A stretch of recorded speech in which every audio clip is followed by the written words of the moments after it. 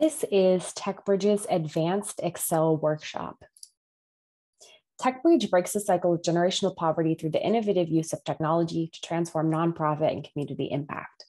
We work in 4 pillars: hunger relief, homeless support, social justice, and workforce development.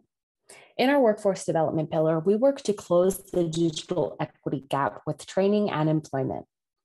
Through our partnership with JPMorgan Chase, we're able to bring this advanced Excel training to universities and HBCUs around the country. So let's get started. Throughout our session today, what we're really trying to do is get to a place where we can create something like this. This is called a dashboard, and we'll talk a little bit later about what that is and what it means. But notice how this is kind of telling a story. So that's where we're hoping to get to today. Before we can get there, though, we do need to go over some key terminology to make sure that we're all on the same page. First, the work that we do in Excel is done in what we call a workbook. So the file that you downloaded, any Excel file really, is called a workbook.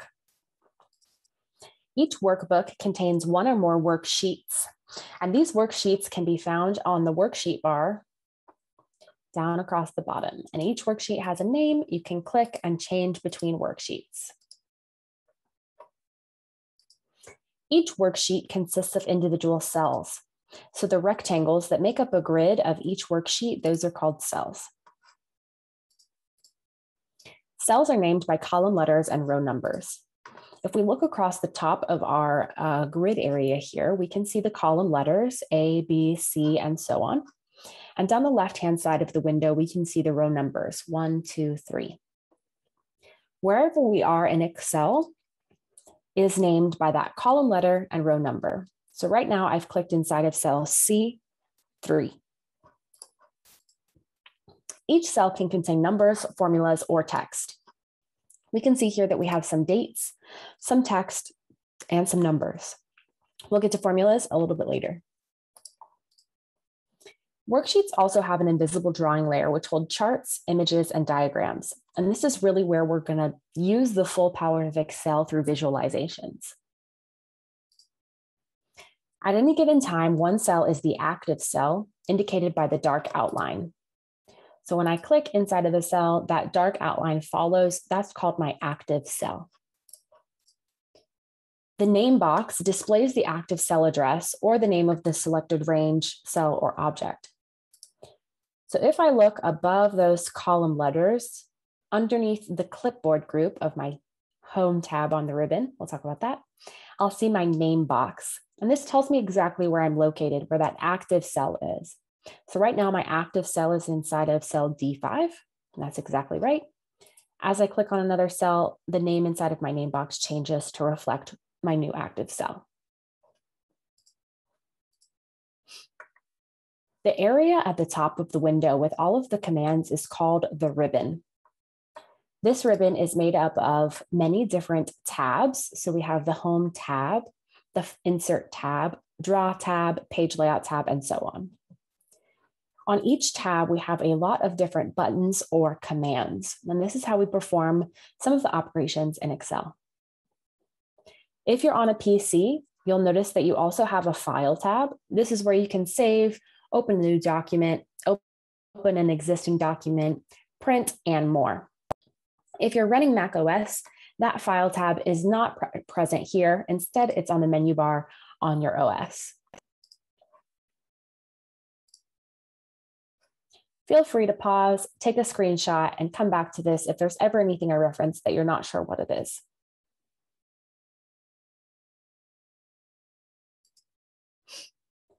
So the first major topic we're going to go through is pivot tables. So what is a pivot table? How do we insert one? How do we format and modify them?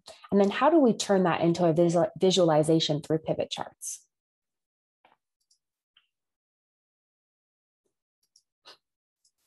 So what is a pivot table? A pivot table is a dynamic summary report generated from a database, usually in the form of a table. Pivot tables are great because they're interactive. They allow us to rearrange the information in almost any way imaginable. insert special formulas that perform new calculations, and create groupings of summary items. In your workbook, the second sheet that you have is called bank data. Whenever we get a new set of data, it's really critical that we take a look at what information we're being given and start to formulate different questions and really see what we notice and what we wonder. So first, I'll give you a little bit of background. This table consists of a month's worth of new account information for a 3-branch bank. The table contains 712 rows, and each row represents a new account opened at that bank. We have a couple of columns here that give us information about the account that was opened. We have the date the account was opened, the weekday that date was, the amount or the money that was deposited into the account when it was opened, what type of account was opened, whether that be an IRA account, a CD, a checking account, or a savings account, who the account was opened by, whether that be just a normal teller or the new accounts manager, which branch the account was opened at, whether that be Central, North County, or West Side, and then whether the person that opened the account was a new or existing customer. As you look at this data, questions should start forming in your mind. What do you notice? What do you wonder?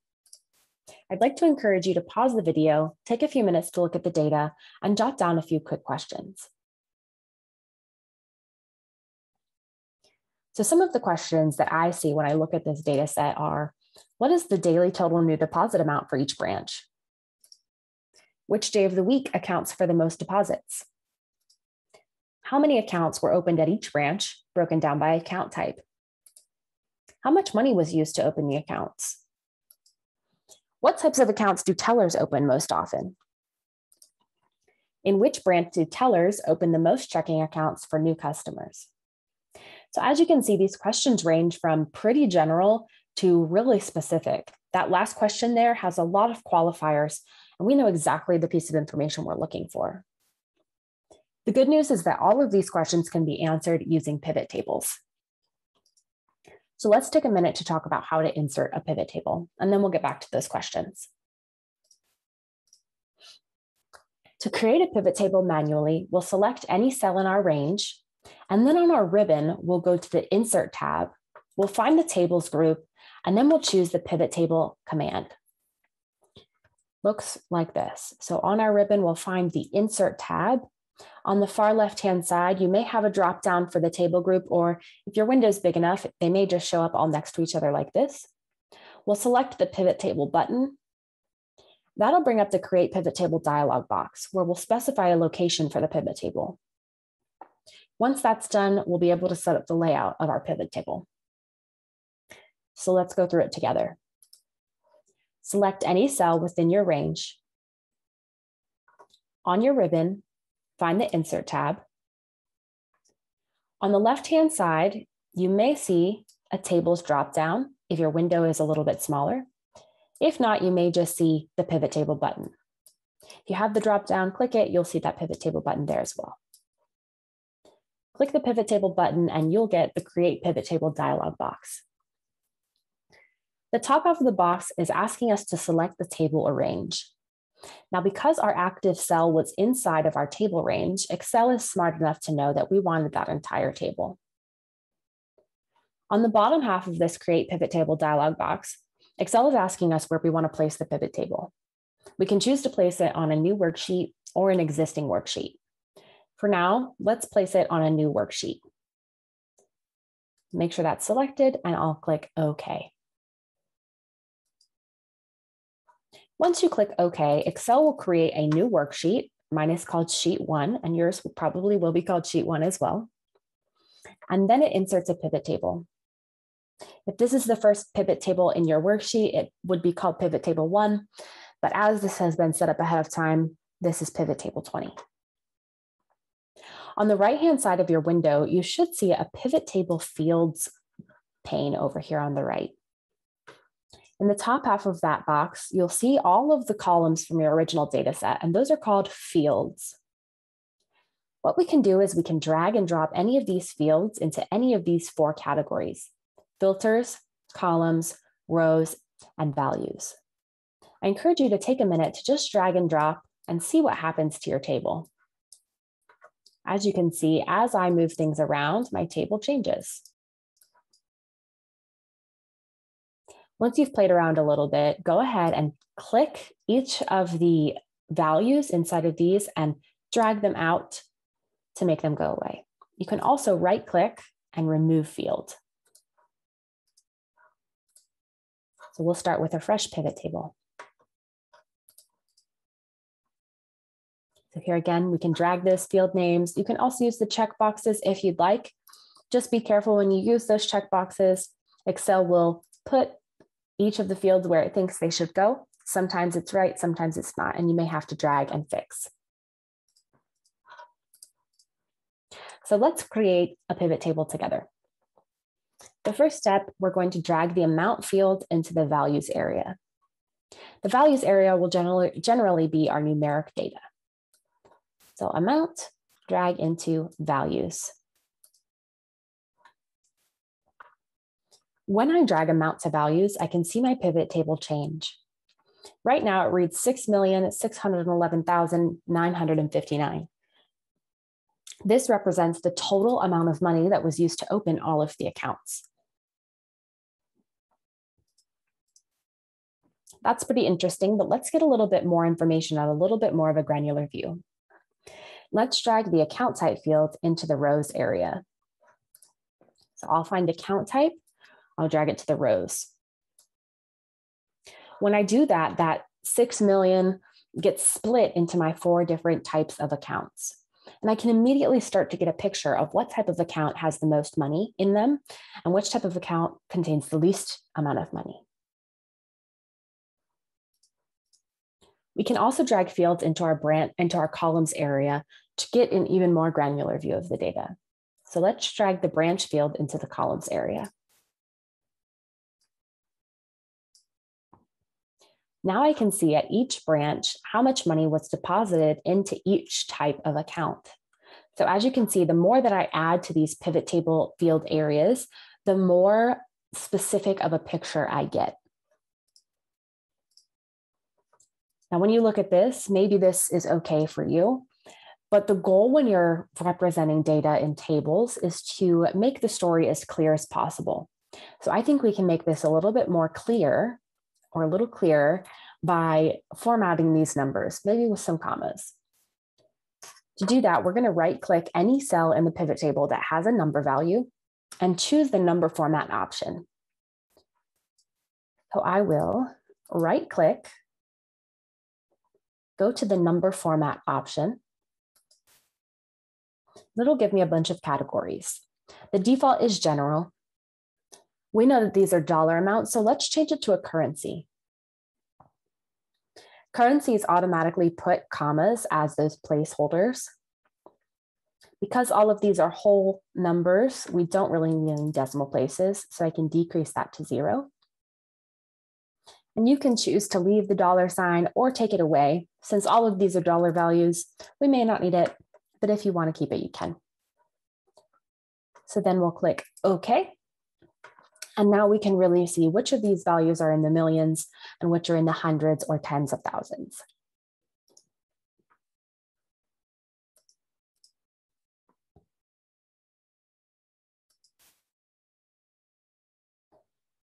We can format and modify our pivot tables.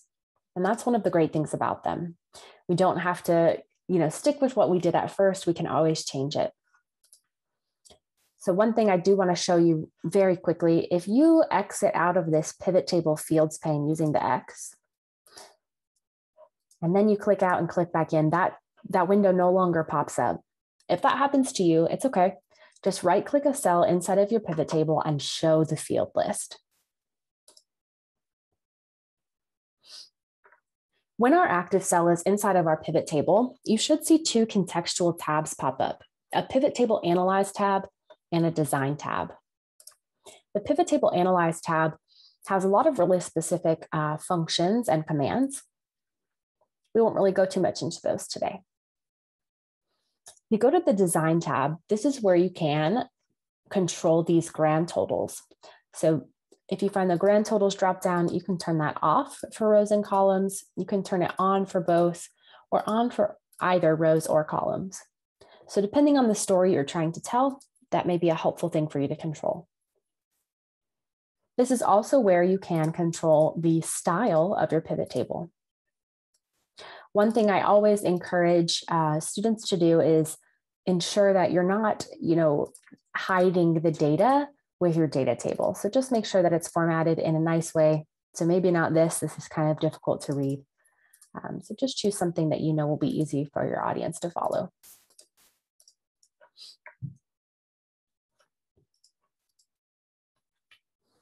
After we create our pivot table, changing it is easy. We use the pivot table fields task pane. We can remove fields. There's a couple of ways to do it. As I showed earlier, you can click and drag just out into the open here. Put that back. You can also right click the fields inside of your pane over here and you can remove it.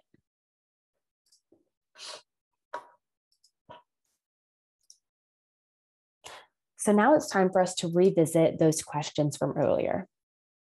Now, the way this is going to work, we're going to go through each question, and I encourage you to try it on your own first. So once I read the question, pause the video, take a couple of moments to try to create the pivot table yourself, and then start the video again to see the solution. So our first question is, what is the daily total new deposit amount for each branch? So go ahead and pause and see if you can try this on your own. So let me walk you through my thought process. When I'm answering questions using pivot tables, I look for keywords. So when I read this question, I see 3 keywords or phrases. The first is daily. The second is total deposit amount. And the third is each branch. So we're going to use those 3 keywords or phrases to create our pivot table. So I want to keep this pivot table here just so that I can keep track of what I'm doing. So I'm actually going to insert a new pivot table to do this. So I'll go to my bank data sheet. I'll insert a pivot table. Now this time, instead of inserting our pivot table on a new worksheet, let's insert it on an existing worksheet, the one we were already working on before. So I'll select the existing worksheet option, and then my cursor is inside of this table range box. Excel is asking me where I want to put my pivot table. So I'm going to navigate to sheet 1, and I'm going to click a cell either below or to the right of my existing pivot table. Just be careful. You want to make sure that you leave enough space between pivot tables so that things don't overlap. Once you've clicked on the cell that you want to put your pivot table, click OK. So daily, total deposit amount, branch. So out of those 3, amount is really going to be our value, total deposit amount. I need to break that down across days, daily, and that's going to be my date field. Because it was the first thing mentioned in our question, I'm going to put that in my rows area. Then the last keyword mentioned in my question is branch. I need to break this down across branch as well as date, so I'm going to take branch and put it into my columns area. This allows me to see how much money was deposited at each branch on each day. So for example, on April 2nd, $7,188 were deposited at the Westside branch. Don't forget to format your numbers just to make sure everything is easily readable.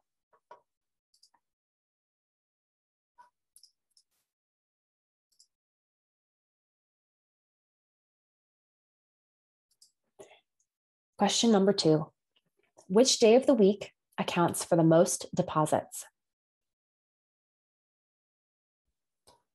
So let's insert a new pivot table. Insert pivot table. We're going to do this a lot, so hopefully you'll get comfortable with it. I'm going to scroll down and insert.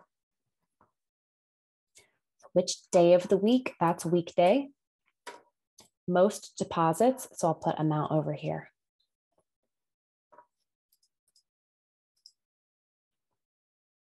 Now you may be asking yourself, is that really what most deposits means? This is certainly showing us which day of the week accounts for the most amount of money deposited. But what about the number of deposits? In order to get that type of information, we need to change this from a sum to another summary. Pivot table data is most frequently summarized using that sum. It's kind of the default. To use a different summary technique, there are two ways to get to it. We can follow this, but I'll show you a faster way as well. So the first way is inside of your pivot table fields pane over here on the right, you can right-click the values field and go to field settings. That'll bring up this pivot table field dialog box where we can change how we're summarizing the data. The faster way to do it is to right-click any value inside of your pivot table, find the option that says Summarize Values By, and then you can see those same options. So we're going to change this to a count. So how do you know when to use a sum versus a count? Count answers the question of how many, and sum answers the question of how much. So that's a general guideline you can use. So from this, we can see exactly which day of the week accounts for the most deposits, and that would be Friday. We can also see which day of the week accounts for the least deposits. That would be Saturday. Notice that Sunday isn't on this list, and that's because Sunday wasn't a date in the original data set because banks are closed on Sundays.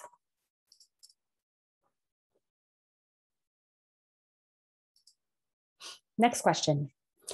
How many accounts were opened at each branch, broken down by account type?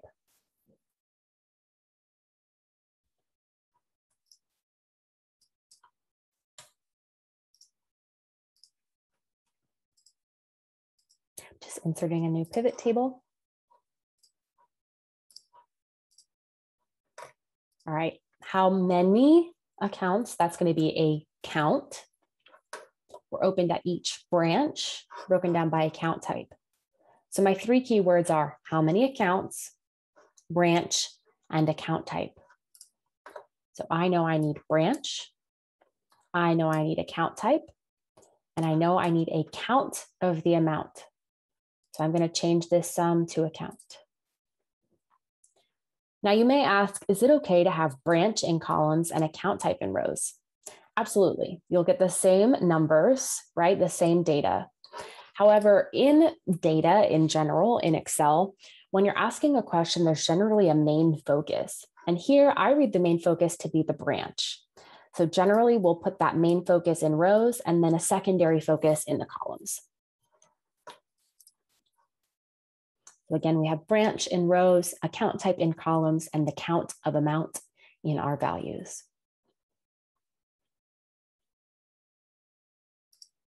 Next question. We've got two more. What types of accounts do tellers open the most often?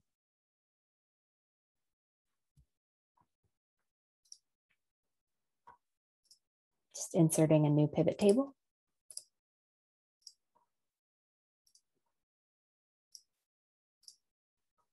So my keywords here are what type of account, tellers, and most often. So type of account seems to be the focus. Most often would imply that it's the highest number. So that's going to be a count of amount. Now for the last part, tellers, that's an option for the opened by field. So I'll put opened by into columns. Now we certainly can answer this question. What types of accounts do tellers open most often? And that's checking accounts with 99. However, we have some extra information here in this table that we don't need. The totals, of course, but also new accounts. This question doesn't give any indication that I care about the new accounts. So we need to get rid of them. Whenever there's something in one of our fields that we really don't care about seeing and we just want to see one portion, instead of making that a column, we can change it to a filter. So I'm going to take opened by out of columns and drag it to filters. When I do that, this row is created above my pivot table. Right now it says opened by and then all in parentheses. If I click the drop-down button, it gives me options to unselect any of the options that I have here. So I'm going to unselect new accounts. Now my pivot table is only showing me the data for tellers, which is the only data I needed.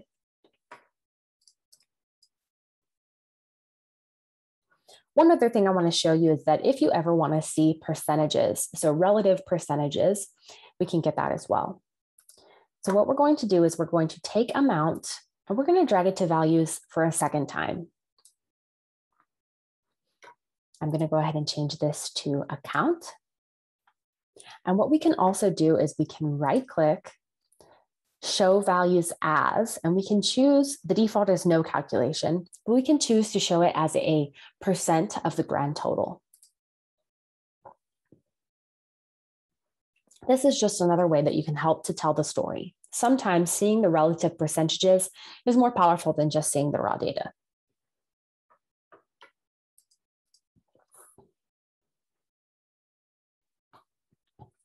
Here's our last question.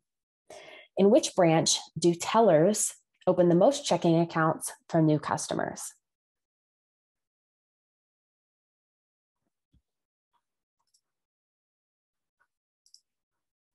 I'll insert a new pivot table.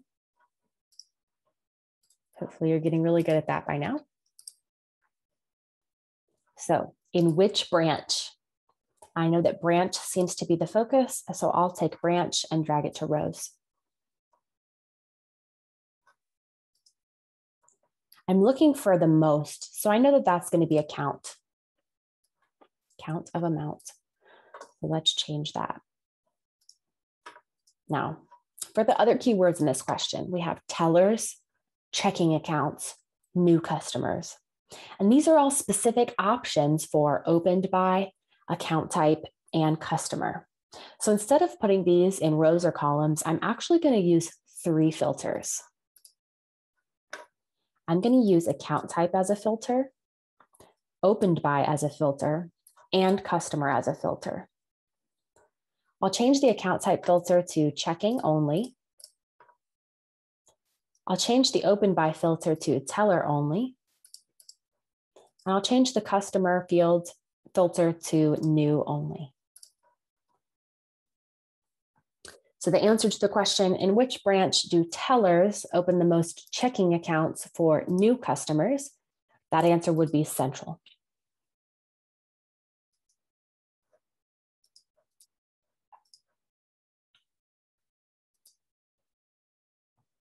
The last thing I want to show you here is how to insert pivot charts. Pivot charts are graphical representations of data summary displayed in a pivot table. Any Excel charting features that you know either from last class or from any of your use in Excel, bar charts, column charts, line charts, pie charts, all of those are available as pivot charts. Excel provides a lot of different ways to create a pivot chart. You can go from the Pivot Table Tools Analyze tab on your ribbon. You can go from the Insert tab on your ribbon, and then there's a variety of options there as well. So I'll show you kind of my favorite. If you'd like to go through these other options, you are more than welcome to. So I'm going to go ahead and use the last example we did from the last section. So I'm going to click any cell inside of my pivot table. On the ribbon, I'll go to the Insert tab. Once I'm on the Insert tab, you should see a group called Charts. Depending on which operating system you're running and what version of Excel you have, you may see a pivot chart button. If you don't see it, it is okay. There's nothing magical about that pivot chart button. Any chart that you insert, as long as you have your cell selected in your pivot table, it'll be a pivot chart. So I know that this is just 3 categories. I want to compare them with each other, parts to a whole. So I think a pie chart is going to be best for that. So I'm going to find my pie chart command. I'm going to insert a 2D pie chart.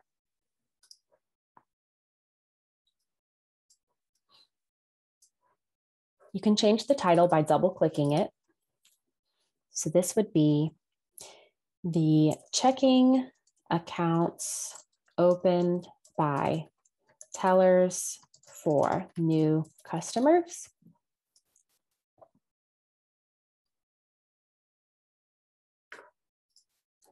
That's it. We've got our pivot chart inserted. One thing to know about pivot charts is that pivot tables and pivot charts are joined in a two-way link. So when I click on this pivot chart, if I change any of these fields, for example, I pull weekday over here, that will change the underlying table and the chart on top of it. In the same way, if I have my table and I change any of these fields, it will change the chart that's connected to it. When you activate the pivot chart, the pivot table fields pane will change to the pivot chart fields pane. Pivot chart fields, pivot table fields.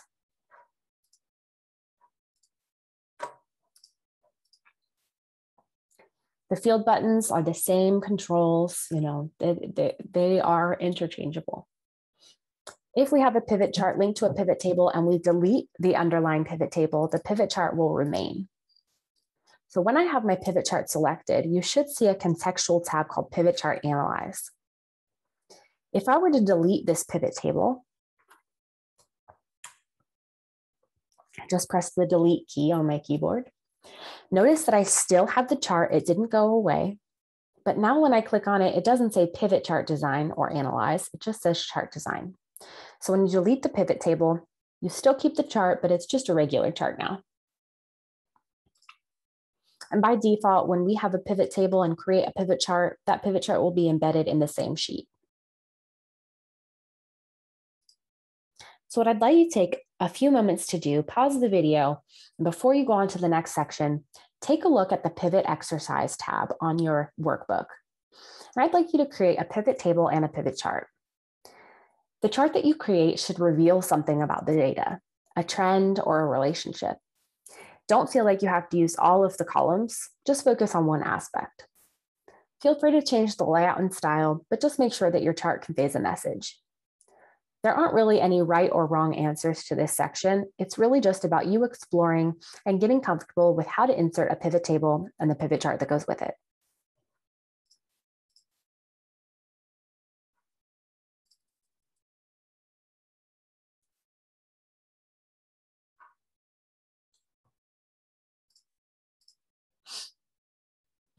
Our next section out of 3 will go through kind of the other side of Excel. So we've done this data analytics through pivot tables and pivot charts, but we can also analyze and perform calculations through what we call formulas and functions. So we're going to take a look at generally what those are and go into a couple of more advanced functions. So think for a minute about what functions you know already exist in Excel. Maybe you know a couple, maybe you don't know any at all. So what is a formula? A formula is a special code that we enter into the cells. They perform some type of calculation and return a result that's displayed. So you can kind of think of it as a kind of really complex calculator. Formulas always begin with an equal sign, and they can contain mathematical operators like plus, minus, multiplication, division, and exponents. We can use cell references, values, text, or other worksheet functions. And it is important to note that Excel will always follow the mathematical order of operations. So if you have things in parentheses, those will be solved first, then exponents, then multiplication and division from left to right, then addition and subtraction from left to right. So really, the way that a calculator would complete the calculation is the way that Excel will complete the calculation.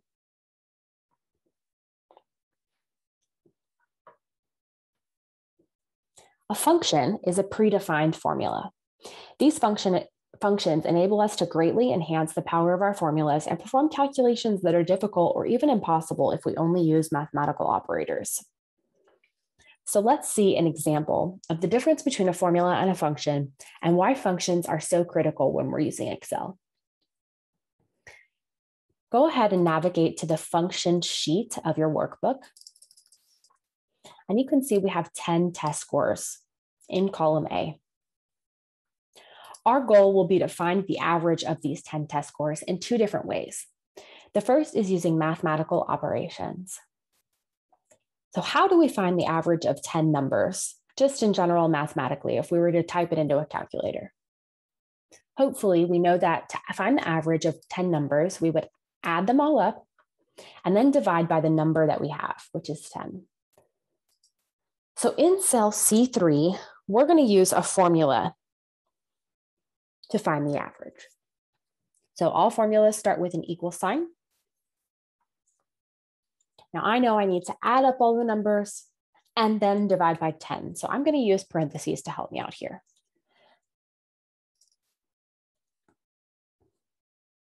So first I need to add the value in cell A2. So I'm going to click on A2. That's called a cell reference. Then I'm going to add by typing plus, and I'm going to click on cell A3. And then I'm going to add cell A4, and you can type it as well. You don't have to click. Plus A5 plus A6. And it doesn't have to be capitals. You can do lowercase a's, that's fine. Plus A9 plus A10 plus A11. So I've added all of those together. I'll close my parentheses. And then I want to tell Excel to divide all of that by 10. So I'll type /10.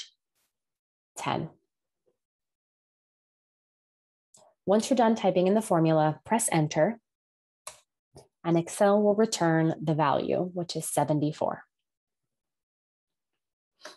If your active cell is on cell C3 and you click inside of what's called the formula bar up here, Excel will highlight the cells that you're using. You can press escape to get out of that. So that's the first way, using mathematical operators or operations. Hopefully you can see that this is a little bit tedious and we only had 10 scores. Think about what would happen if you had 100 scores or even more. So the creators of Excel, whoever coded it, said, all right, we need to come up with a way that makes this easy to do for large sets of data. So they created the average function. So functions start exactly the same way as formulas. They are special types of formulas. So we'll start with an equal sign. Functions then, instead of just jumping right into mathematical operations, we have to type in the function name. So I know that the function name for average is average. So I'm going to start typing average. When I do that, Excel starts suggesting some functions that I may use. So I see average right here. I'm going to double click on it. Oops, I'll backspace.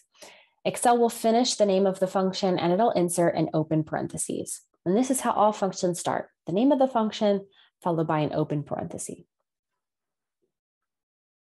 So now I need to select the numbers I want to take the average of. And the great thing about functions is I don't have to click on the cells one at a time. Instead, I can select the entire range. So I just clicked on the first cell, and while keeping my mouse clicked, I pulled down all the way to A11. You can also type in directly A2:A11. I'll close my function and I'll press the enter or return key. And I get the same answer I got when I used mathematical operations. Which one was faster? Definitely function. And especially if we get more and more values that we're taking the average of, that function becomes really indispensable.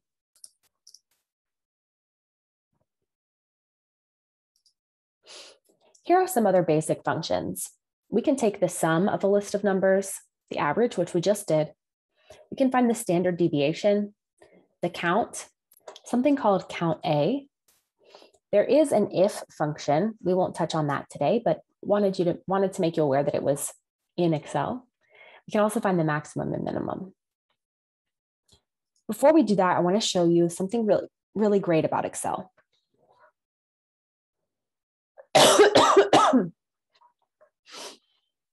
On your ribbon, if you find the data tab, on your ribbon, if you find the formulas tab, you have drop-downs for every function that exists in Excel. You could search through each one, but Excel also has an insert function command. When you click that insert function command, it's going to pull up a formula builder. It'll have your most recently used functions at the top, but we can also start searching for different functions. So let's start searching for sum. I typed in SU and it gave me all of the functions that start with SU. So let's see, what is sum? So what does it do? It adds all of the numbers in a range of cells. What is our syntax? So what's the name of the function and what goes inside of those parentheses? Anytime there's a function you're not sure what it is or what it does, feel free to use this formula builder to help you out. So I'm going to go ahead and type in directly. Feel free to pause and try on your own first. Equals sum parentheses A2 to A11. You should get 740. Standard deviation, S equals STDEV. And there are a couple options here. If you're a statistician or really into statistics, definitely something you can look into, but we're going to use .s, and that's for samples. If math isn't really your thing, you don't really care too much, don't worry about it for now, but we're going to use standard deviation.s. We'll select our values, A2 to A11. You should get 20.575 approximately. For count, let's find the count and let's actually include cell A1. I want to show you something interesting. So if I find the count of A1 to A11, I get 10. Let's find the count A of A1 to A11 as well. We get 11. So you might ask yourself, what is the difference between count and count A? We can use our formula builder to help us answer that question. When I look at count, it says that count counts the number of cells in a range that contain numbers. So when I selected A1 to A11, although A1 was included, it doesn't contain a number. So Excel started at A2 and counted all of the cells with numbers, which is 10. Count A, on the other hand, counts the number of cells in a range that are not empty. So because A1 is not empty, that gets counted in count A, which is why we have 11. Max is equals max, A2 to A11. Should get 98. And min will find equals min of A2 colon A11. And again, feel free to use your mouse, feel free to use your keyboard, whatever you're most comfortable with. You should get 29 as your minimum.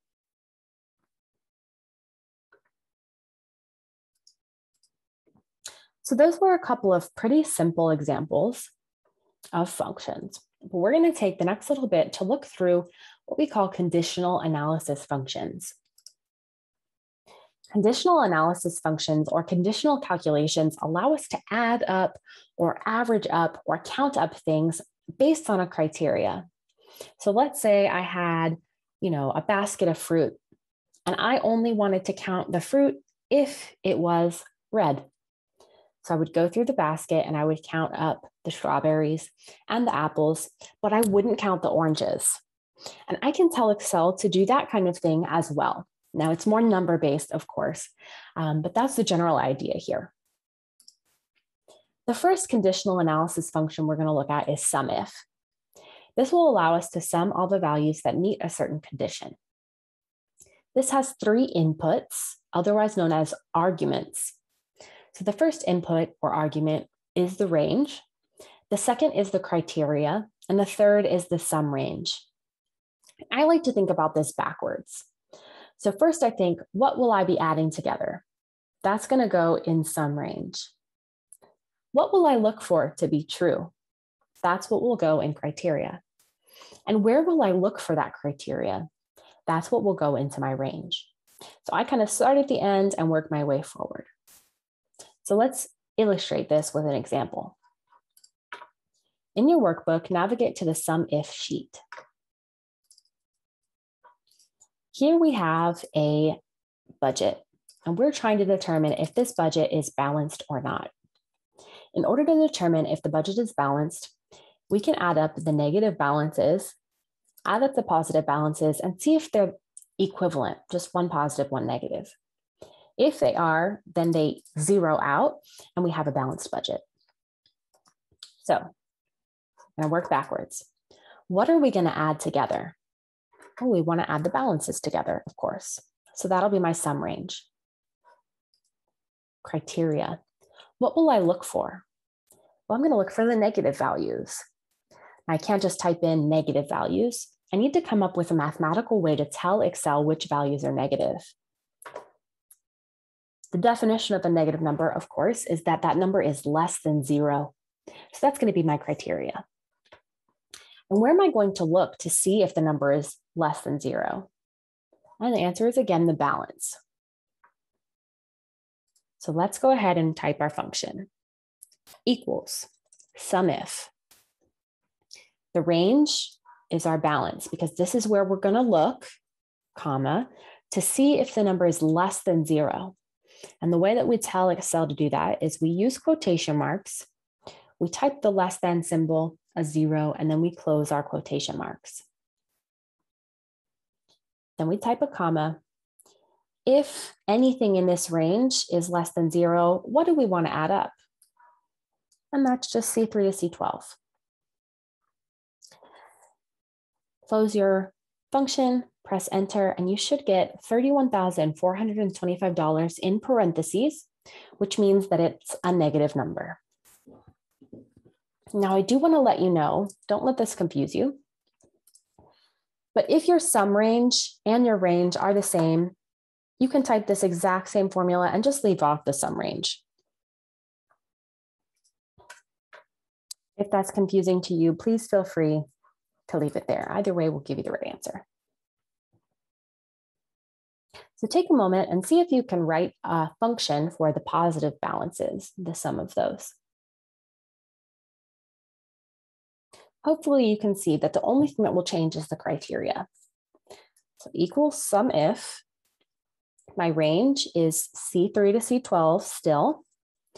My criteria for positive balances is greater than 0 in quotation marks, comma, and my sum range, either I can leave it off or I can put C3 to C12 again. I'll press enter. I get $31,425 positive.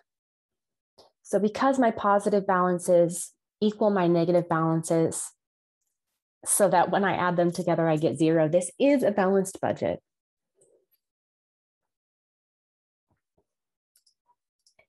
The next conditional calculation we'll perform is COUNTIF. This will allow us to get a count of values that meet a certain condition. So navigate to the COUNTIF sheet, and let's take a look at what we've got. In this table, we have a list of several countries across several years, and for each year and country, we have their GDP, gross domestic product. What we want to do inside of cell G5 is we want to count up all of the instances where the GDP is greater than or equal to 1 million. Notice that for COUNTIF, there are only 2 inputs or arguments, the range and the criteria. So where will I look and what will I look for? I know that what I'm looking for is for the number to be greater than or equal to 1 million. And where will I look for that? Well, I'm going to look for it in my GDP. So let's type our formula. Equals COUNTIF, open parentheses. I need my range, so I'm going to click inside of cell D3, and then I'm going to use a keyboard shortcut. If you're on a PC, you're going to use your keyboard. You're going to press Shift, Control, and then press the down key. If you're on a Mac, it's the same. It's just Shift, Command, down key. So here we go, Shift, Command, down. That takes me all the way to the bottom of this list of values. Then I'll type a comma.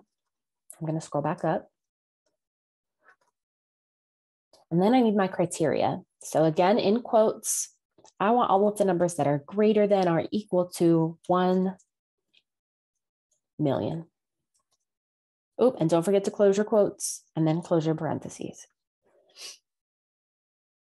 We'll press enter and you should get 96. And I will pull, you don't have to do this, I'll pull this up so that you can see that is the formula that I have typed in that cell.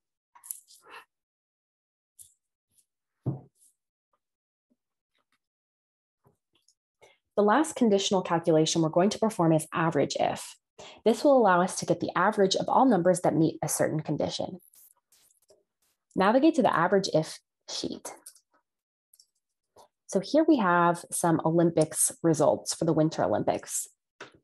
We have our events, the athlete that competed, what country they were from. So we have SUI, that's Switzerland, AUT, I believe that's Austria, ESP, España, that's Spain, ITA is Italy, USA is of course the United States, France is FRA.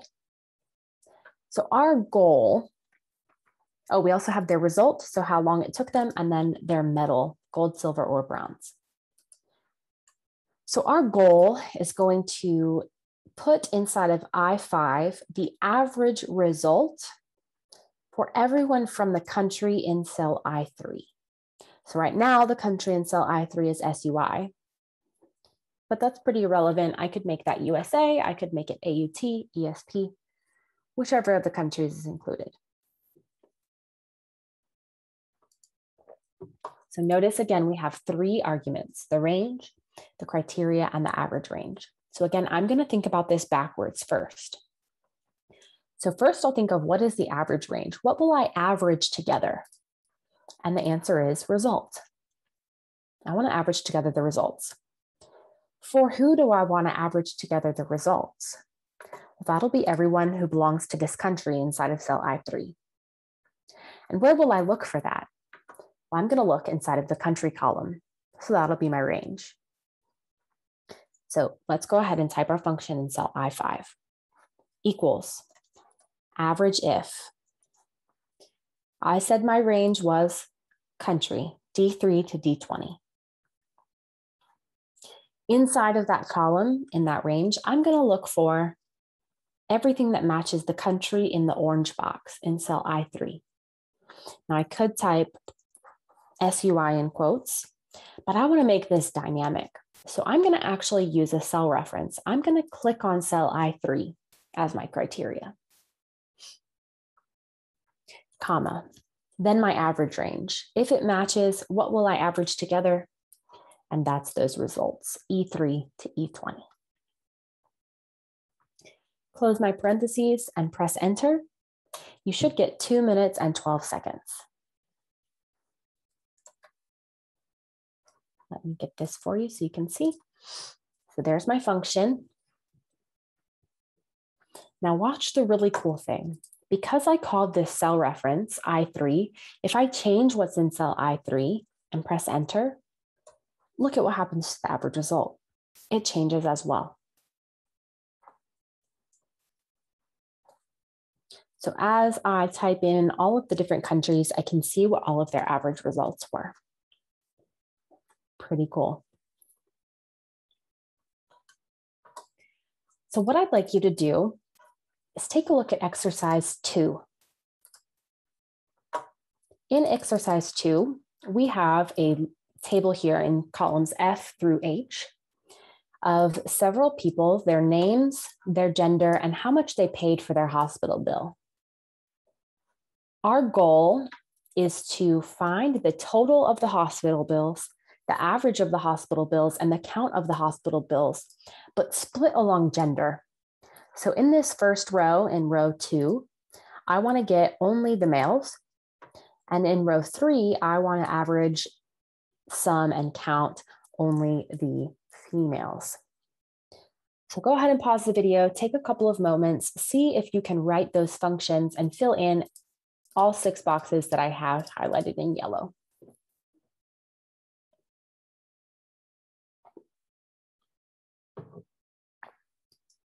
Hopefully you've taken some time to try on your own. Let's walk through it. To find the total, we're going to use equals SUMIF. Now I'm going to think about it backwards. Sum range, my last input. What will I sum together? Well, that's going to be hospital bills. For who do I want to sum up the hospital bills? That's going to be males.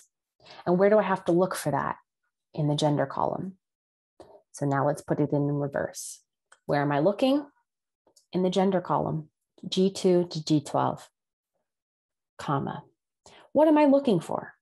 I'm looking for all of the M's. So I'm going to put M in quotes, comma. If it matches, what will I sum? My hospital bills, H2 to H12. Press enter, you should get 1,245. We can do the same thing for female, but our criteria will be F in quotation marks. So equals SUMIF, G2 to G12, comma, F in quotes, and then my sum range is H2 to H12. You should get 655. For average hospital bill, equals average if. And it's actually the same exact inputs as total hospital bills. Our function just changes. So our range is again gender, G2 to G12. My criteria is M in quotation marks, and my average range is H2 to H12 again. Your result should be 207.5. And I'll do the same for female. Average if, G2 to G12, F in quotes, and then H2 to H12 as my average range. You should get 131. Now, finally, for count, this is the one that tends to trip people up the most. So equals count if. I'm going to look in my gender column as my range, G2 to G12, and I'm just looking for all of the M's. And it only has 2 inputs. You don't have to do anything with hospital bill here. Should get 6. I'll do the same for female. I'll select my gender, G2 to G12, and put F in quotes as my criteria, and I get 5.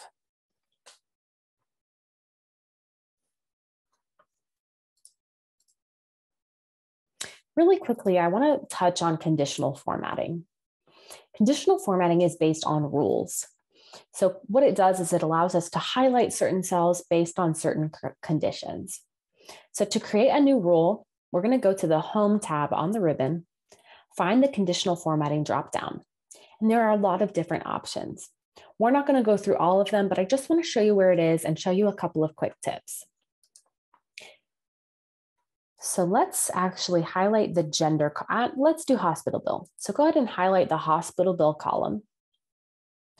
On our Home tab, find the conditional formatting dropdown.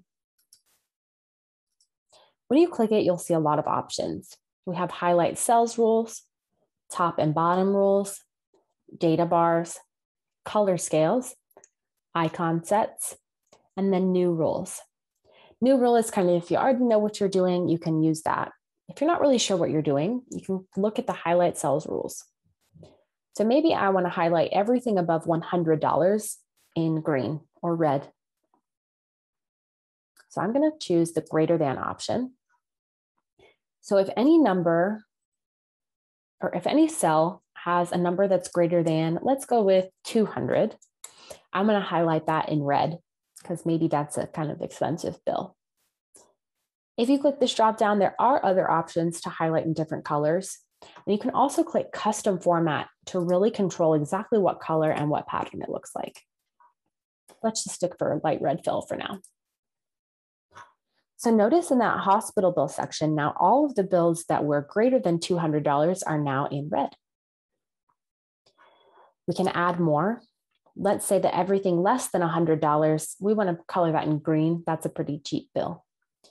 So less than $100, we want to color that in green. So there we have that.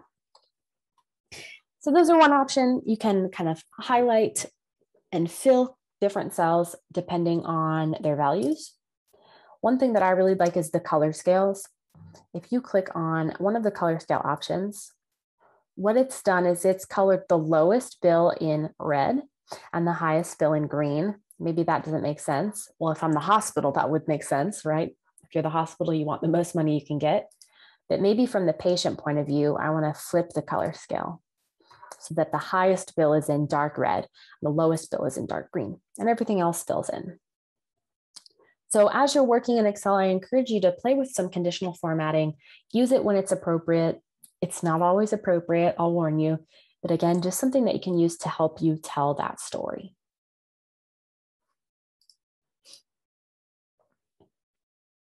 Let's go into cell references.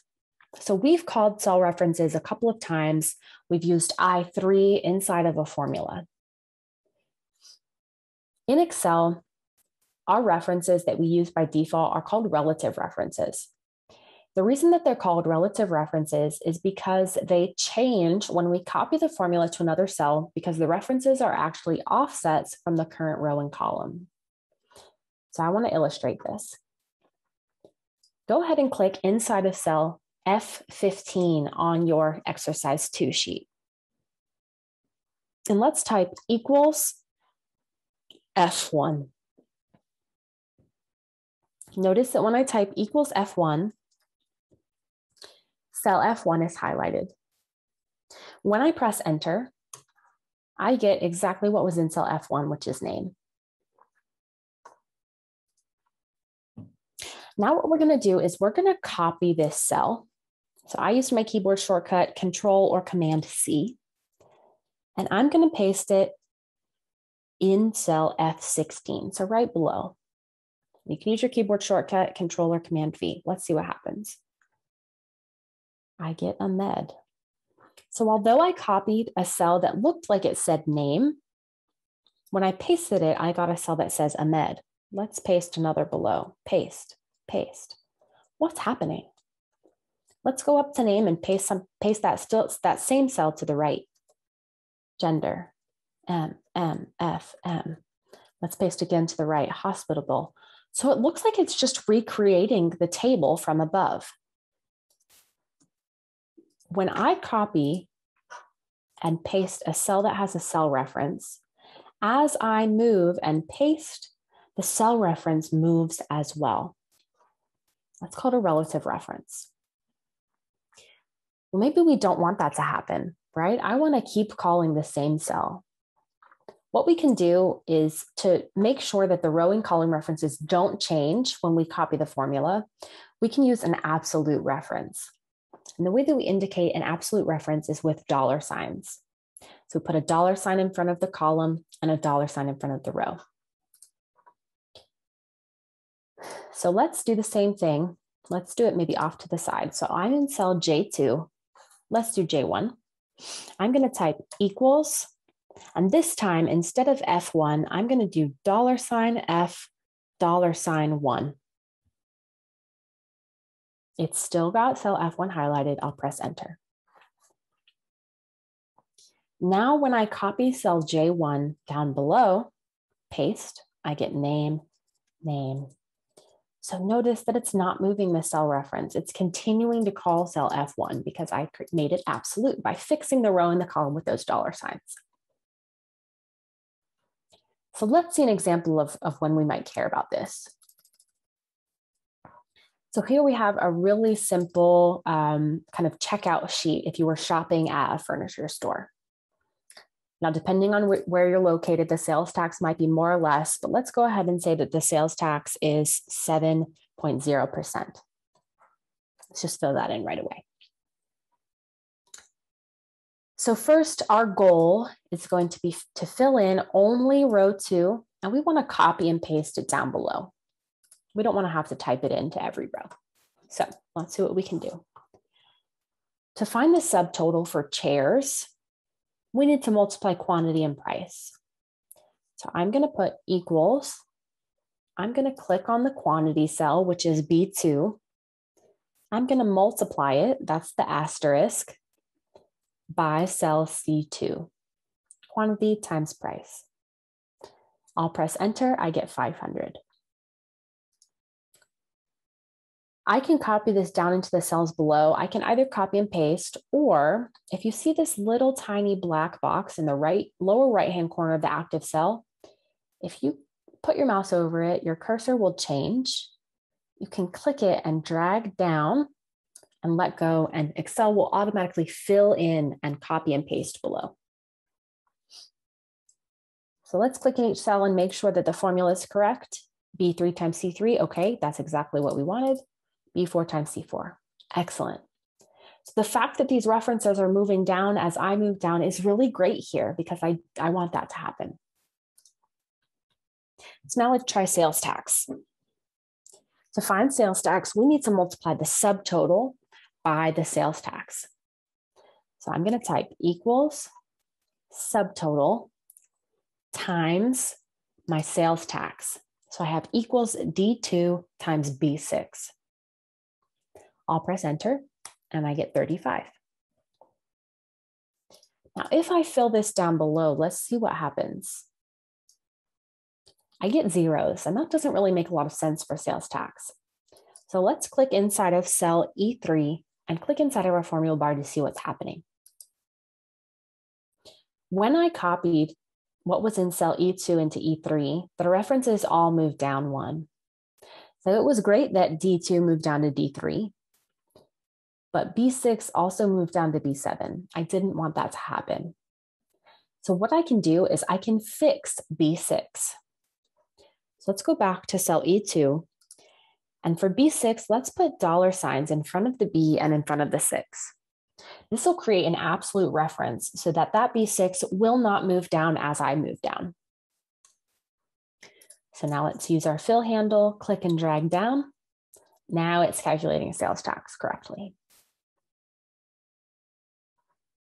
And then to find our total, we'll add the subtotal and the sales tax. So equals subtotal plus sales tax. Press enter, click your fill handle and drag down, and these should be your answers. A good practice is to take these cells that have money in them, right, currency, and we'll change our number format. We'll go to format cells, and we'll format them as currency with 2 decimal places. There you go. So hopefully this helps you see the difference between why we use relative references sometimes and when we need to use those absolute references. Of course, if you're not copying and pasting any cells with formulas in them, you really don't need to worry about this.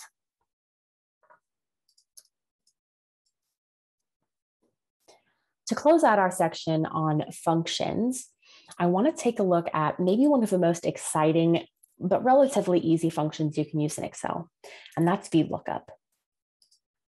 So I want to go through an example. Imagine that for some terrible reason, your professor or your teacher decided that instead of posting grades to Canvas or Moodle or whatever learning system you use, instead they're going to print out everyone's name and everyone's grades on all of the tests, and they're going to post it outside of their office. Now, this would break a lot of rules, so this would never happen, but let's just for a moment imagine that it did. To find out your test scores and your final grade, you'd have to go to your professor's office. You'd have to find your name and your score for that specific course. So you'd go up to the bulletin board and start looking for your name, running your finger from the top to bottom in the leftmost column. Once you find your name, you would move your eyes or your finger to the right to see your scores. So you would have to figure out how many columns to go to the right to get to test 3, test 4, and to get to your final grade. Another example of this is, this looks scary, we'll get to it in a second. Think about when you go to your favorite coffee shop. When you go to your favorite coffee shop and you look at the menu, on the far left-hand side are the name of all of your favorite drinks. So maybe your favorite drink is a latte, vanilla latte. So you find vanilla latte by scanning down the left side. Once you find it, then you scan across to find the size you want, small, medium, large. Once you find the size that you want, then you can grab the price, $2.45. This is how VLOOKUP works. And I know you might have been staring at this syntax, which looks kind of scary. It looks like there's a lot of letters in here, but it's really just 4 inputs or arguments. And I'm going to walk you through what each one is. It's not so bad. The first argument or input is the lookup value. This is the lookup value we're trying to find in the leftmost column of the table. So in the first example of the bulletin board, it would be our name. In the coffee shop example, it would be the name of your favorite drink. The second input is table array. This is the table array in which we're looking for the value. So this would be that entire sheet of paper with all of the scores for everyone on it, or it would be the entire menu at the coffee shop. The next input is the column index number. This is the column index number from which we want to fetch the matching value. So we'll need to count from left to right to see which column we want Excel to stop in. Finally, the last input is the range lookup. Now, this seems like we have to do something special, but really you only have 2 options for the last input, the word false or the word true. I would say 99% of the time we're going to use false because that gives us an exact match. You can use true to give an approximate match, but for our examples today, we are going to use false. So let's take a moment to go to the VLOOKUP tab on our workbook, and we're going to try and pull Brad's math score. So when I look at the VLOOKUP sheet, I have this table of scores. And because this is a small table, we can very clearly see that Brad's math score is 82. But what we want to see is if we can get Excel to call that value. And this becomes really important when we have much bigger sets of data. No one would want to search through everything to find a certain value they need. Instead, they would use VLOOKUP.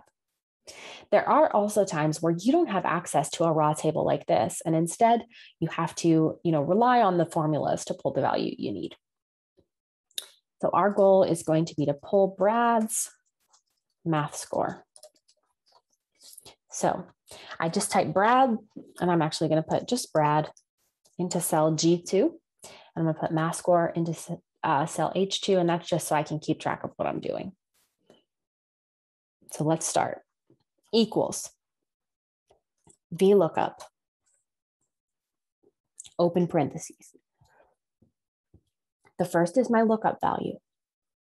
That's Brad, because Brad, those names, that's what's in that left-hand column. So I'm going to type Brad in quotes. Just like we typed the less than 0, greater than 0 in quotes, we do the same thing here for Brad. Comma, table array.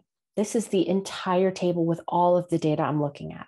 So I'm going to start in cell A1, and I'm going to go all the way over to E10. The next is column index number. I need to tell Excel, starting with column 1 on the far left, what column do I want to stop at? So I want the math score. So that would be column 1, column 2. So I'm going to put a 2 for column index number. And then finally, the last input, that range lookup, that'll just be false, so that we get an exact match. I'll close parentheses, I'll press enter and hope that I get 82. And indeed I do.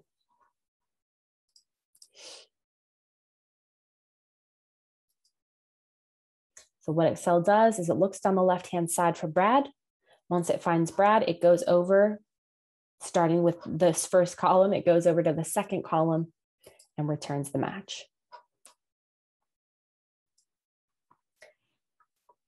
So if instead of typing, wow, look at that. Oh, they typed in Matt and pulled Matt's math score. Type in Bob, we pull Bob's.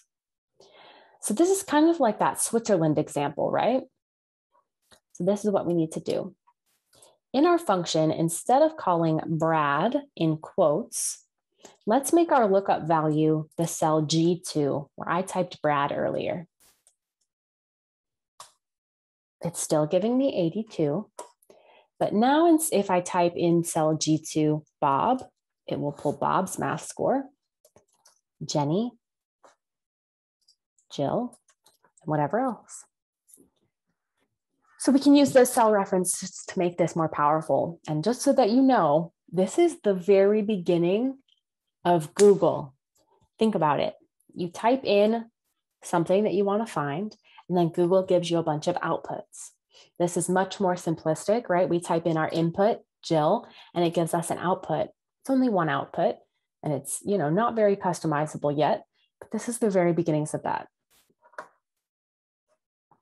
So I want you to take a minute, see if you can get, let's do Maria's chemistry score.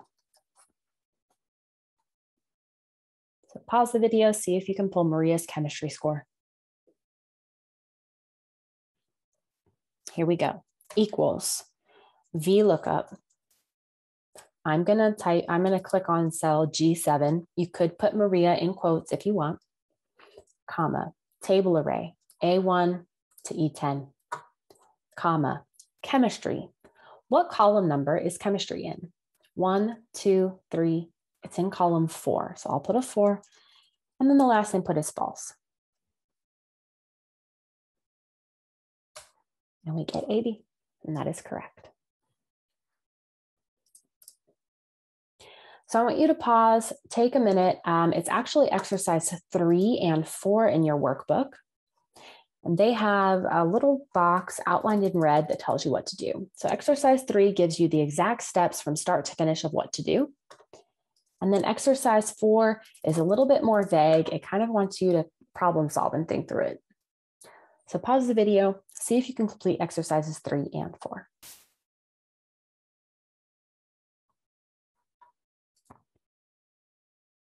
For exercise 3, step 1, write equals VLOOKUP, open parentheses in F3. So equals VLOOKUP, open parentheses. The first argument is what you're looking for. In this case, it's the name in cell F2. So I'll put F2, comma. The table array argument here is the entire data set. So write A:(C). Now I could go and select only the exact cells all the way down to 55, but you can also just select the entire column. That's okay. So A to C. You could also do A1 to C55. That's the entire table as well, whichever one you feel most comfortable with. Comma. The column index number should be the third column in the data set. 1, 2, 3. So I'll put a 3. And then my last argument, because we're looking for the exact match, we'll put false. I'll press enter, and I should get 74,243. If we find Brian, indeed, we do see 74,243.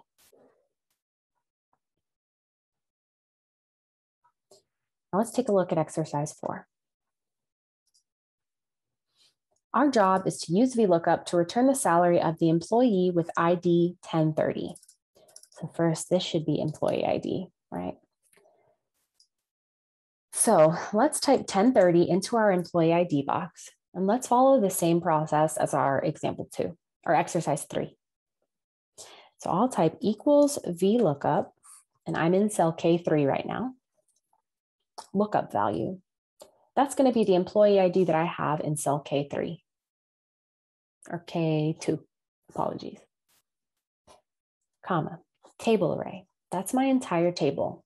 My table spans from column A to column H. So I can put A:(H), comma, column index number. I want to return salary, so I need to figure out what number column salary is in. 1, 2, 3, 4, 5, 6, 7, 8. So I'll put in 8. And then finally, the range lookup is again false. I'll press enter, and you should get 64,717.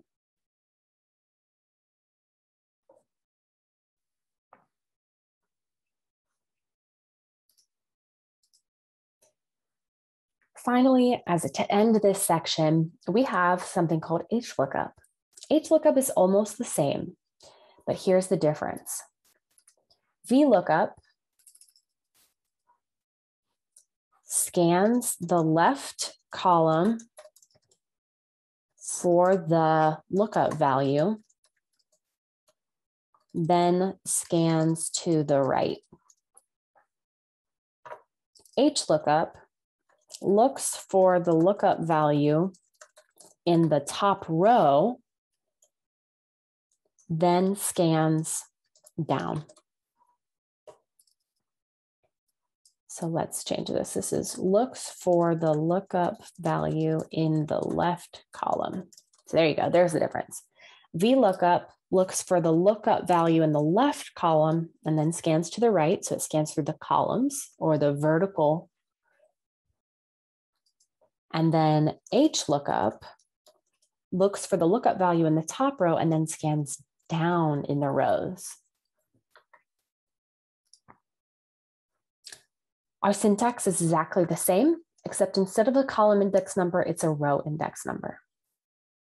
So let's take a moment. We're trying to pull the temperature of Casablanca inside of cell C6. So equals HLOOKUP. Now in this first row here, we're going to be looking for Casablanca, which is in C5. Our table array is from B2 all the way across to L3. And you can use your mouse or you can use your keyboard. I just held down the shift key while using my arrow keys. Comma. Now my row index number. If I'm trying to pull temperature, what row is that in of this table array? It's in row 2, so I'll put a 2. And then just like before, my last argument will be false. When I press enter, I get 55, which is indeed the temperature in Casablanca. So let me go ahead and pull this for you so you can see. So there's my HLOOKUP function. The idea here was really just to get you introduced to these things. You know, go on Google, search for, opportunities or examples using VLOOKUP, HLOOKUP, and just try a bunch of things. The more you practice, the better you'll get.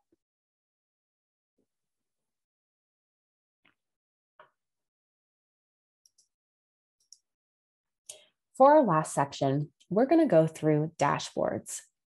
So at the very beginning, I told you where we were headed, which is dashboards. So we've gone through pivot tables, pivot charts, some basic formulas and functions, and then some more advanced formulas and functions. Now we're going to pivot back to dashboards, which are visualizations. So when you hear the word dashboard, what do you think of automatically? Most people say a car. In your car, you have your dashboard, and it gives you an at-a-glance view of how your car is doing, how fast you're traveling, how much gas you have, your wheels rotations per minute, how many miles you have on your car. Maybe your oil change light is on, so you know that you need to change the oil, and any other alerts will be there as well. So at any point in time, you can look at that dashboard and get a really good idea of how your car is doing and performing. The same thing is true about a dashboard in Excel. Dashboards are just visual interfaces that provide at-a-glance views into key measures relevant to a particular objective or business process. Dashboards are graphical in nature, so it should be a lot of charts, not a lot of words. And the idea is that we're focusing our attention on key trends, comparisons, and exceptions. On our dashboards, we're only going to display the data that's relevant to the goal. As we talked about with our pivot tables, we don't want to give our audience so much information that they're overwhelmed or that they have more than they asked for. And finally, our dashboards should contain predefined conclusions that define our analysis. When we make dashboards, it's our job to tell a story. As the creator of the dashboard, you are in charge of that story and the narrative. So be careful. I'm sure that you've seen some news reports that show data in a way that's maybe not the best or that doesn't really tell the full story. So make sure that your dashboard really is telling the full story. So I'm going to show you a few examples from pretty simple all the way to pretty advanced. So here's a relatively simple dashboard. We can see our expenses throughout Q1 of the year, which is the first 3 months. Immediately, I can look and see where my spending has increased, where it's decreased, and where it's remained the same.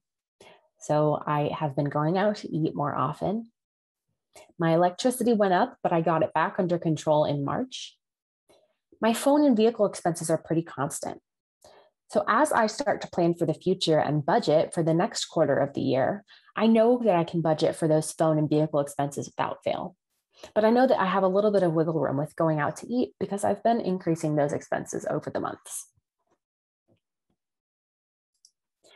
Here's another example. It's not important that you can't really read what it says, but let's just get a general picture of what this is. We see that we have 3 different charts. We have a line chart, which shows sales data over time. We have sales rep data that shows their sales per salesperson, and then sales across a region. We also have some of these buttons over here on the right, and we'll talk a little bit later about what those are. Here's another dashboard created in Excel. It's a project dashboard that might be used by a program manager or a project manager. It shows burn down, resource allocation, project budget, open and pending actions, and then some sums of risk items for each project. And finally, the dashboard that we started looking at, this really tells a complete story. Now, depending on who the audience is, this may be too much information, but the person that created this dashboard certainly had the audience in mind and made sure that everything here was relevant to what they would need. So we won't create anything this complex today, but we'll certainly set you on the right path to get here. When preparing for a dashboard project, it's always important to consider several points. The first is to establish an audience and a purpose for the dashboard. Think about the source of the data and the end users. Will the data be used as a performance tool? Will it be shared with external customers? These things all go into and help influence what you put on your dashboard. So we're actually going to go back to what we started with, which is our bank data. We're going to create a dashboard here. So off to the side, maybe in column I or so, let's take some notes.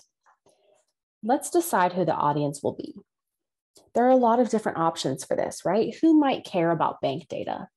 You've got potential customers, potential investors. We've also got regional managers, CEOs, right? So depending on who's asking you to make the dashboard, that would influence your audience. But for our example today, let's set maybe a regional manager as our audience. So maybe I work at the bank and my regional manager says, hey, I'd like you to make me a dashboard. So we have to think about why might the regional manager want the dashboard? There are, again, lots of answers to this question. When you're creating dashboards, there's no hard and fast rules about how to do it.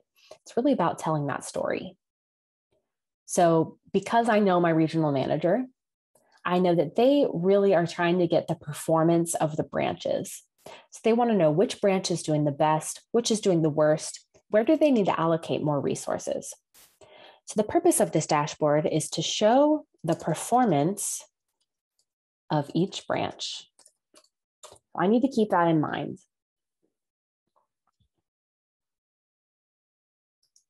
Once you have your audience and purpose, the next step is to delineate the measures for the dashboard. Ask yourself, what are the key performance indicators or KPIs? KPI is really just an indicator of the performance of a task that's essential to daily operations or processes. KPIs help us reveal performance that is outside the normal range for a particular measure. So when I think about my key performance indicators, I need to answer the question, well, how do I know how each branch is doing? When I look at this data here, the things that pop out to me are the amount of money going into the accounts and the number of accounts being opened, right? The more money going into the bank, the more accounts being opened at the bank, I would say the better the branch is doing. So those two values, the sum and the count, remember we talked about the difference between those at the beginning of our session. Those are really what's going to be driving our KPIs and our data here.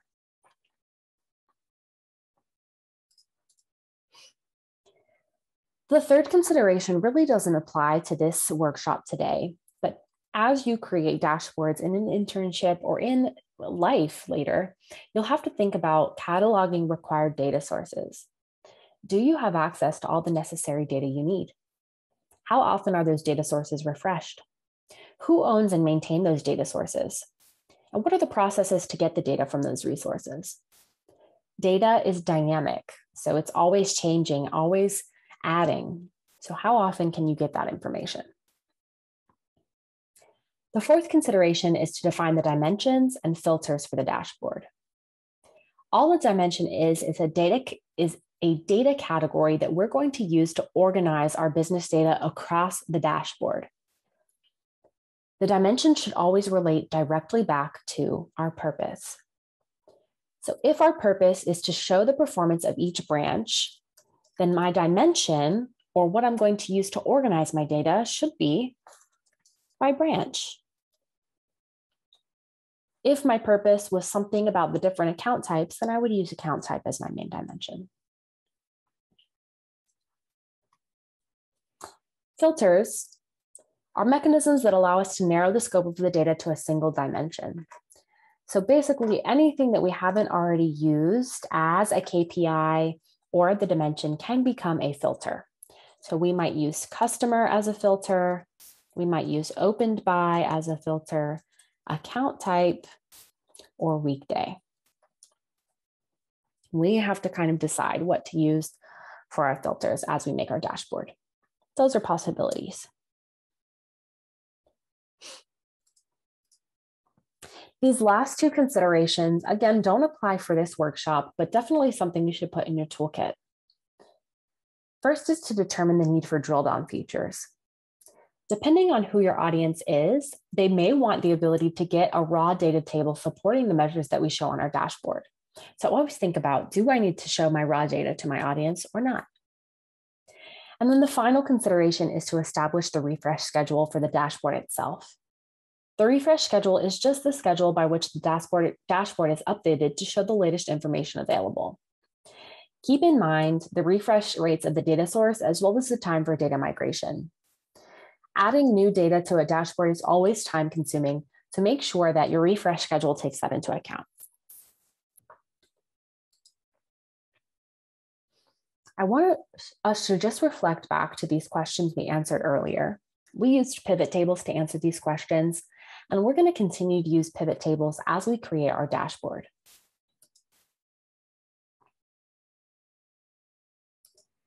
Here is a best practice. When we're creating dashboards, we should have 3 separate layers. The first is our raw data layer. We already have that. It's our bank data sheet here. The second layer is our analysis layer. This consists of formulas that will analyze and pull the data from the data layer into staging tables. And these are just our pivot tables.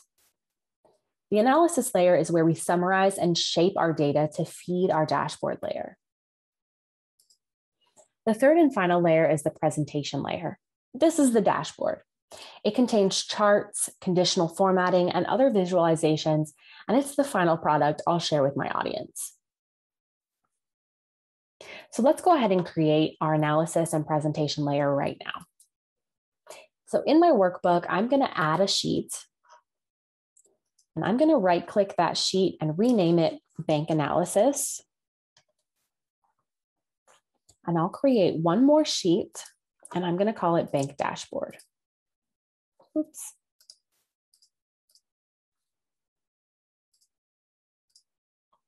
Right-click, rename, Bank Dashboard. All right, and these notes that I took on my bank data, I'm going to actually cut those, Command or Control X, and I'm going to paste them onto my bank analysis sheet, just so that I keep my data clean.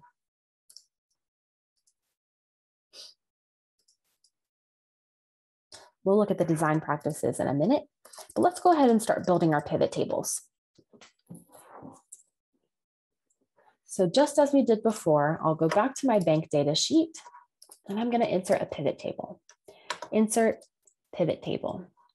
I'm going to add it to an existing worksheet, which is my bank analysis layer. Because my dimension is branch, I'm always going to put that in rows. I need to break down all of my pivot tables across branches. For my first pivot table, I'll use the first KPI, the amount of money going into those accounts. So I'm going to take amount and I'm going to drag it to values and get a sum. And this is okay. This is a pretty simple pivot table, but this gives me some information and allows me to tell my regional manager immediately which branch is doing the best and which is doing the worst in terms of the amount of money going into the accounts. So let's create a pivot chart to go with this. I've clicked inside of my pivot table. I will insert, and I'm going to use a pie chart.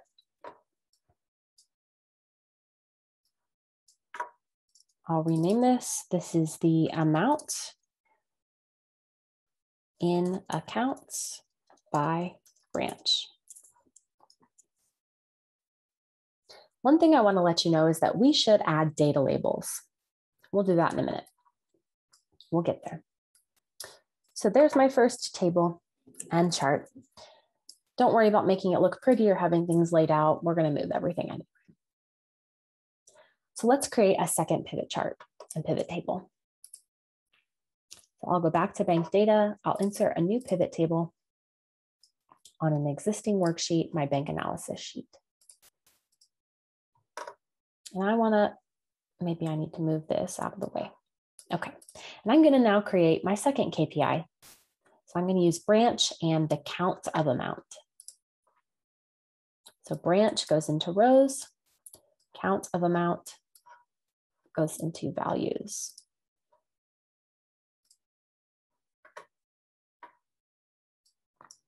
And I'll insert another pie chart.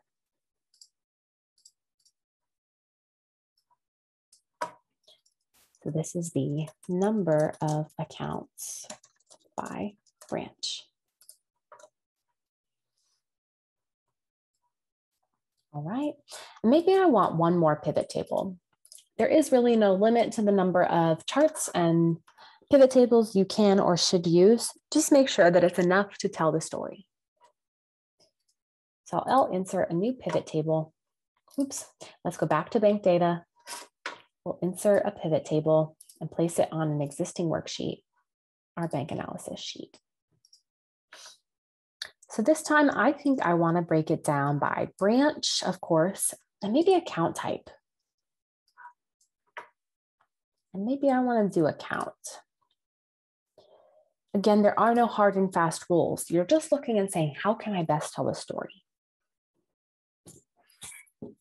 Because this is a kind of a two-way table, I don't want to use a pie chart. Instead, I'm going to use a column chart. This is a pretty good story that we're telling, right? We can see that Central has by and far the most accounts, and that it has proportionally more checking accounts than any other branch.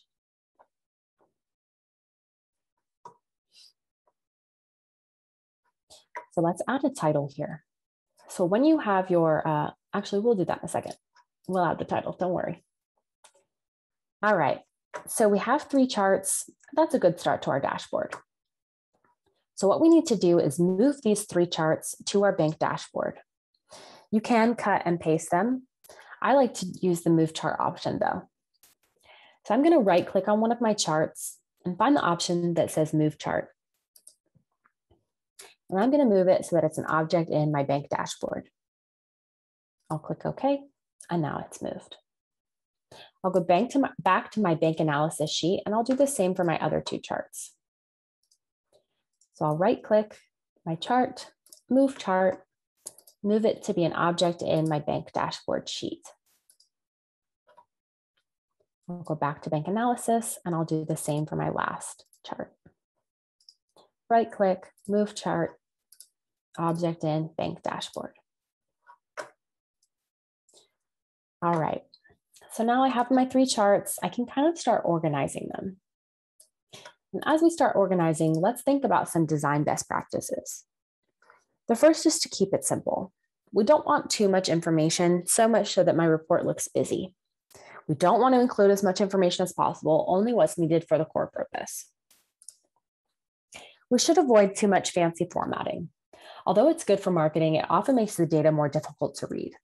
Make sure that you're emphasizing the data and de-emphasizing everything else. We do want to limit our dashboards to 1 page. Dashboards are meant to be at-a-glance views into key measures, so we shouldn't have to scroll a whole lot to see everything. Finally, we do want to make sure that everything is labeled and formatted for easy readability. We should use descriptive titles for each component. So when I said we should add data labels and add titles, that's where I was getting to. So let's go ahead and do all of that right now. So the first thing I'm going to do is kind of move these things around so that they're roughly the same size.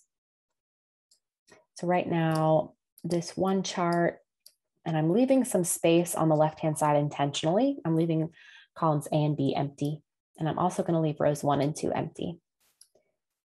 So this first chart is spanning 1, 2, 3, 4 columns. So I'll make my second chart span 4 columns as well.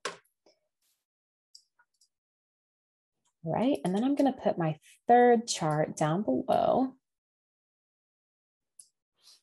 Now, I don't like to leave a lot of white space on my dashboards because I like it to be as concise as possible. So a couple of things we need to do. Let's add a title to this bottom chart. So when you click on the chart, you'll have some contextual tabs pop up on your ribbon. Find the Design tab. On the far left-hand side, there's an option to add a chart element. We're going to add a chart title above the chart.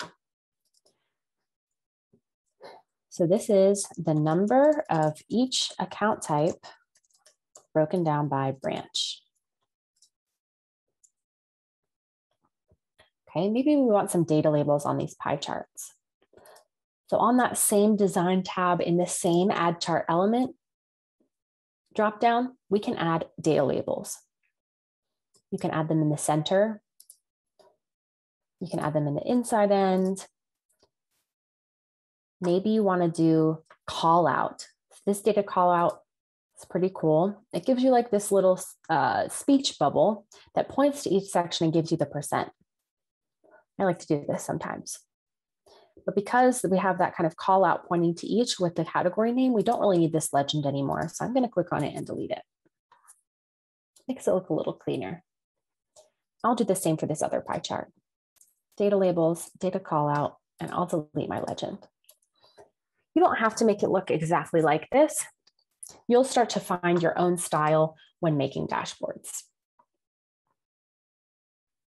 Maybe the next thing I want to do is add a title to my dashboard. So I'm going to insert a text box. On your ribbon, go to the Insert tab. On the far right-hand side, you should see an option in the text group for a text box. Once you click on the text box option, you can click and drag to make your text box above your dashboard. Maybe I'll call this Performance by Branch. Maybe I want to center it, make it a little bigger. Okay, and you generally do want to make sure things are lined up. All right. If it bothers you that things aren't exactly lined up, you can click on your charts and go to Format, and you can change the exact height and width of everything. So you can play around with it until you get it exactly as you want it. I will say that the first iteration of your dashboard is usually not the last, right? It always changes throughout.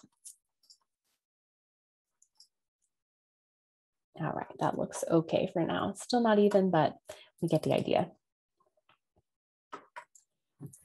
So this is a pretty good view into how each branch is doing, right? We can easily see that central branch is outperforming the other 2 branches, and that all of the account types are outperforming IRA accounts and savings accounts. The last thing I want to show you how to do before we end is how to add a slicer to your dashboard. Slicers are essentially interactive filters. And this is where we start getting into some powerful stuff in dashboarding. So to insert a slicer, we're going to click anywhere in the pivot chart. We're putting them on the dashboard, so we are going to use the pivot chart. On the ribbon, we're going to go to the Insert tab and then choose the Slicer command. Once we do that, it'll pull up a dialog box. We'll be able to check the boxes for the fields we want to display as slicers or filters, and then we'll select OK. So let's do that now. I'll select any one of my 3 charts on my dashboard. On my ribbon, I'll go to the Insert tab, and then I'm going to look for the command that says Slicer. It's in the Filters group, next to Timeline. When you click the Slicer command, it pulls up this dialog box and asks you to check which kind of slicers or filters you want. Now, we set a bunch of filters earlier. You can use all of them, or maybe just a few, depending on what you want to tell as a part of your story. So I think it would be interesting to be able to filter by weekday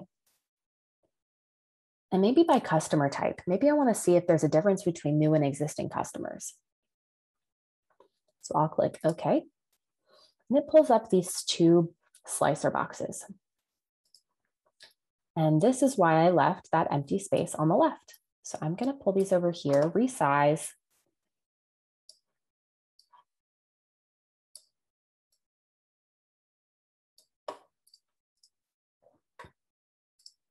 Again, feel free to play around. You don't have to get it perfect the first time.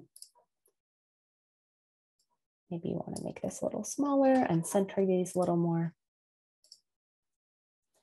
To select both of them at once, I just held down the Shift key as I clicked on them.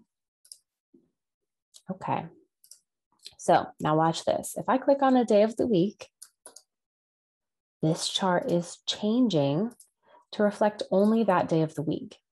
The same thing with my customer. If you want to select multiple entries, just click the multi-select button here, and then it'll allow you to select multiple days of the week. If you want to clear the filter, just press the clear filter option. Now notice that it was only changing the first chart that I had it connected to. In an ideal world, we would want it connected to all of our charts, so that all of them would change at once and allow us to get really quick views into each of our different filters. So we're going to connect each slicer to each of our charts. To do that, click on your slicer, and then on the ribbon, we'll go to the Slicer tab and find the Report Connections button. So I'll click on my slicer. On your ribbon, you see the Slicer tab. This is where you can change the color and format of your slicer. Again, keeping in mind, usability and ease. And then there's a Report Connections button. I'm going to click that Report Connections button. In the box that pops up, you'll see all of the pivot tables on your workbook. I know that I want to connect this to the pivot tables that were on that bank analysis sheet. So I'll select those checkboxes. I'll click OK. And let's do the same for our other slicer. I'll click on the slicer, make sure I'm on the Slicer tab. I'm going to change it so that it's the same format. And then I'll click Report Connections and make sure that I have all of my pivot tables on my bank analysis sheet connected. I'll click OK. So now let's take a look at what happens when I click on one of my days of the week. When I click on Friday, all 3 charts change at once. So already I can see, okay, on Fridays, existing customers aren't opening any accounts, any IRA accounts at North County. Maybe that's an issue and somewhere that I can put resources. So this was really just an introduction to dashboards. This is a relatively simple dashboard.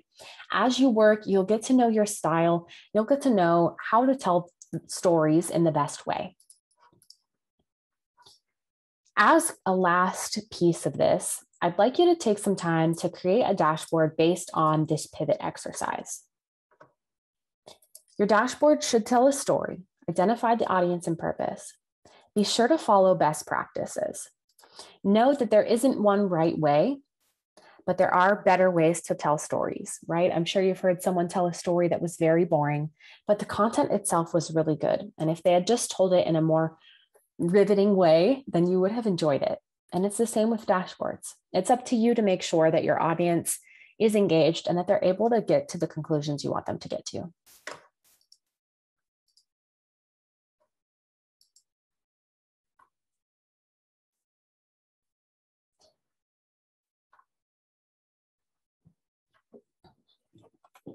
For your mini project, Here is the task.